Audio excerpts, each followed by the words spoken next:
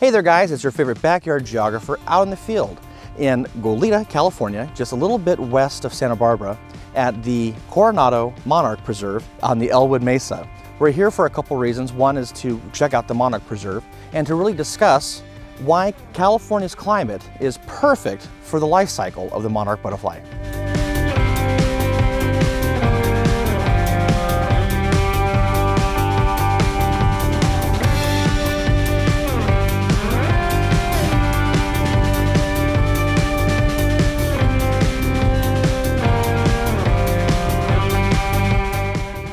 So our story begins in Mexico in summer when the cocoons begin to hatch. The monarch butterfly is terribly hungry and starts eating up just about everything it gets its hands on. At that point, once it becomes very full, about October is when they migrate back here. And, well, there's several different zones, but this particular site in Goleta, from which they're going to then hibernate for the winter. They don't technically really hibernate like a bear does, but they don't eat anymore.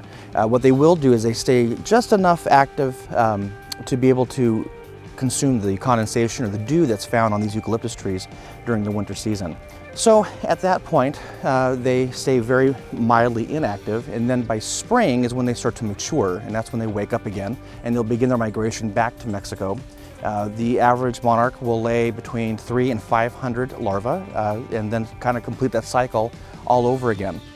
Once they lay the larvae, they only live for just a couple weeks, and so their life cycle is relatively short, but it's very interesting that, within that short amount of time, you have the larva cocoon, butterfly, eat, and then they fly essentially across the continent to here and to begin their story.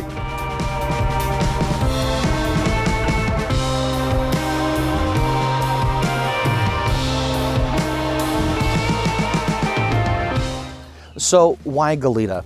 Well, it has a lot to do with its geography, its climate. So it has a wetter winter, but it's much more mild because it's right along the coast. So that really helps make a difference within that, so it doesn't get a traditional freeze. However, the monarch butterfly can survive some freezes, but they thrive best in a latitude of about 25 to 35 degrees north. Come visiting this preserve is actually something important to see, because again, one butterfly within its cycle, when it heads back down to Mexico, can lay between 300 and 500 eggs.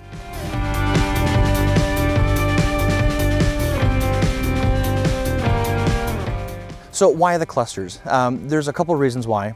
One is that for predator's sake, they're less likely to be attacked because they're in larger clusters or groups. The other thing is, you'll notice that they're in these eucalyptus trees, and when their wings are closed, it actually matches the foliage within the tree itself.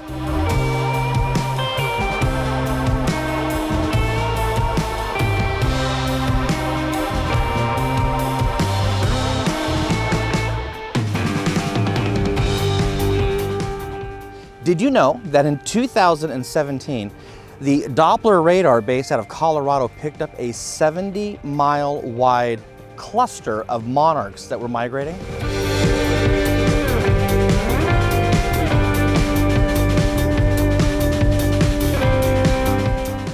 Hey, another fun fact about the Elwood Mesa is that in 1942, Japanese subs bombed the mesa because of the amount of oil wells that were found here.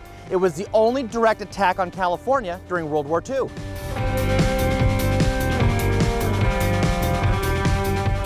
On the count of three? Oh.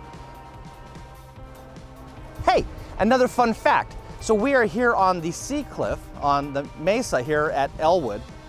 No, da-da-da.